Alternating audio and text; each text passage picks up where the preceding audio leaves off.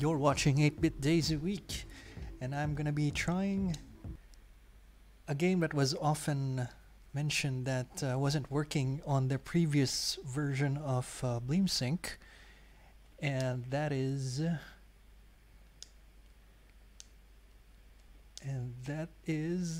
Tomb Raider 2. We're gonna test it here with BleemSync 1.0, and this is version 1.3. If that makes a difference, actually. And you saw there that I had a lot of bin files for this one. And yeah, so this had demos, I guess. So far it's loading, but as far as I remember, it would also load anyway, up until you actually start a game. So we'll see here now that if it loads on the actual gameplay itself or not. Okay, let's see what happens.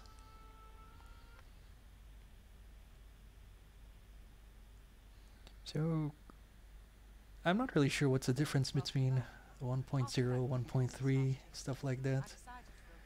And as you can see, it's loading now. Tomb Raider fans would be happy, I bet. But this is just Lara's house, and I'm just trying to get acquainted with the controls again. To climb up, press forward and then hold down the action button. Okay, that was quite a tough one. Anyway, You need to make a running jump and then press action for me to grab the edge. To get the run up exactly right, walk to the edge.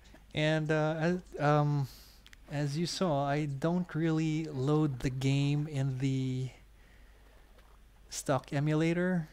I can climb up this way. I load everything from RetroArch. That's just a personal preference. Then use the direction buttons to climb up, down, and side to side. But if this thing is working on RetroArch, I suppose there's no reason for it not to work on the regular emulator on the Bleem. I'll give it a try next time because I just really prefer loading the game directly on the USB drive just for my convenience, actually.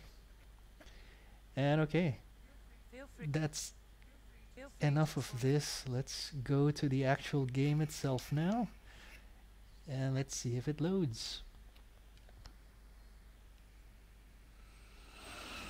Yeah, cutscenes are loading. But yeah, as mentioned, this was loading before. It's just in the actual game that it wouldn't load. We just get like a black screen.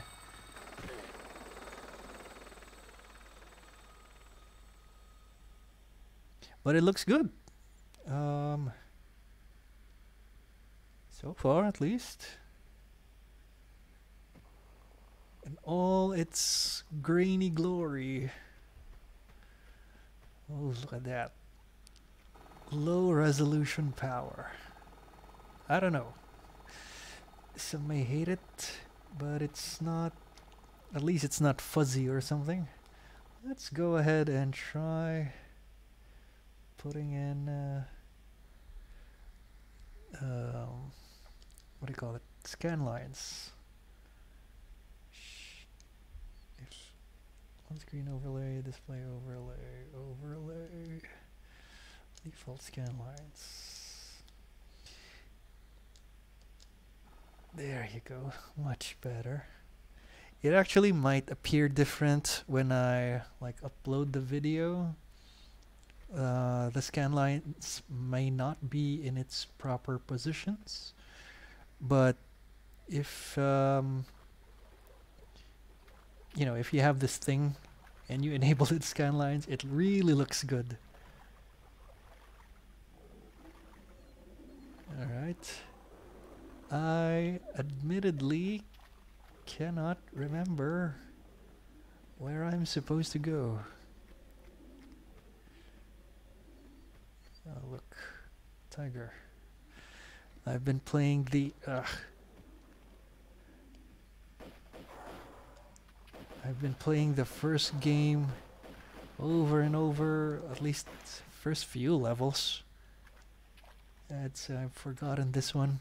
This Tomb Raider 2, I believe, where it reached its gained its massive popularity.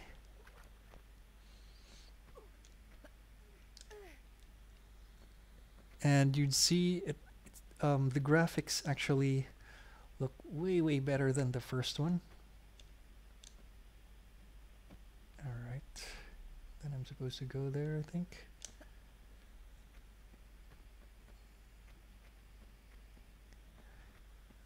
But anyway, as you can see, yeah, it works on the PlayStation Classic, Tomb Raider 2, ladies and gentlemen. How do I... oh, there. Where am I supposed to go? There? Or here?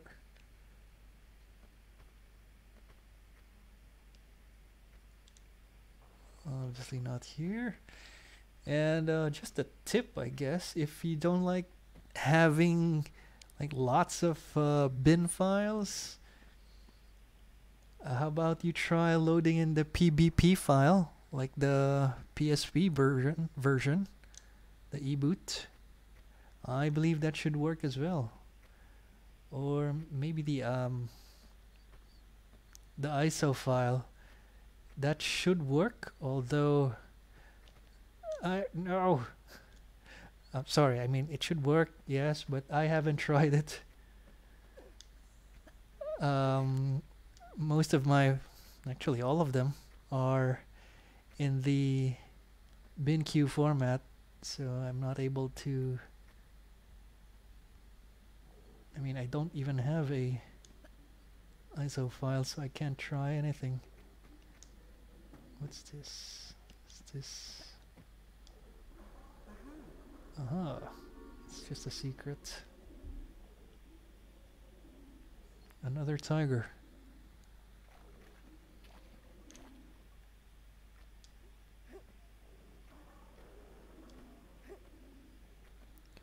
Of course, your enjoyment for this game will probably be tied to your nostalgic value for it.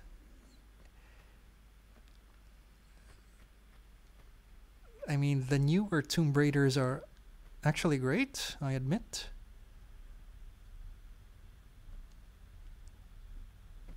But if you have fond memories of this one, I'm sure you'll have a good time as well.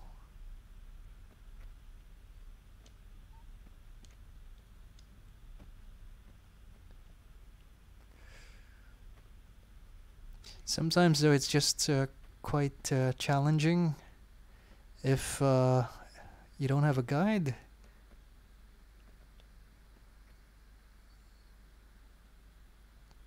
I'm supposed to fall here, I think.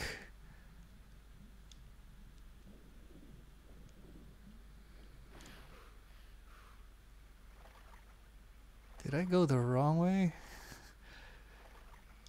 Wow, it's been so long. I think I was in high school when I was playing this game, and I was playing it actually on the PC. And the benefits of on the PC is that you're able to play it on a higher resolution. But higher resolution doesn't mean it's actually better automatically, because looking at this right now, it's smoother than I remember. So maybe I just have a crap video card. Well, actually video cards wasn't the norm back then. And if you had one, you're probably really like a big time PC gamer. Anyway, that's it. This is to show you Tomb Raider 2 works perfect on the PlayStation Classic. And I'll be trying out more games soon. You're watching 8-Bit Days a Week. Please do comment, like, and subscribe. Thank you for watching.